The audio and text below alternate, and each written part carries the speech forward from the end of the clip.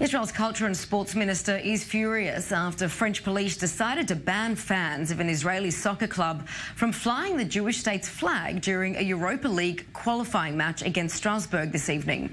Miri Regev calling the move absurd. Now, it comes amid a hostile environment in Strasbourg and expected anti-Israel protests.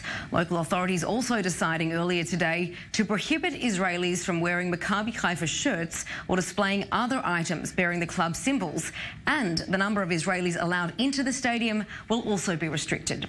Israel's foreign ministry says that after protesting to French authorities about a ban on Israeli soccer fans flying the state's flag, well, Paris has clarified that the restrictions are enforced throughout the city, but not inside the stadium during the match. Yoav Borowitz is our sports analyst, and he's with me in studio to give us some further insight. Yoav, how surprising is this decision? Is there any precedent to it? Extremely surprising, extremely disappointing, totally unprecedented. And we should understand that the Israeli national team, as well as Israeli soccer clubs, have been playing in Europe now for decades, all over Europe, east, west, north, south, and we never heard of a decision by a municipality, by the mayor of Strasbourg, not to raise the Israeli flag all over the city.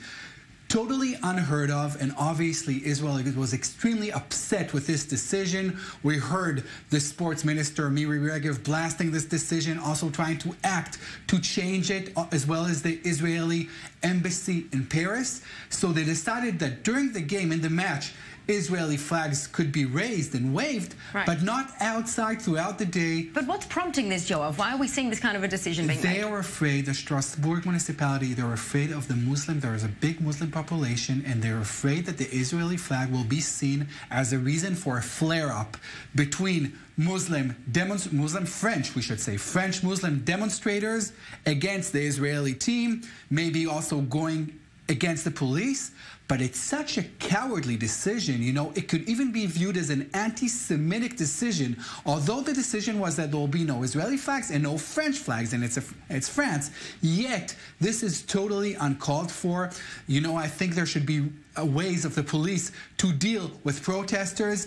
And, you know, we never heard of any other country. You know, Arab countries will play there, and their flags could be raised. All other European countries, international countries, you know, clubs, their flags could be raised, but not the Israeli flag. Singling out the Israeli flag in such a fashion is something that is very, very disturbing.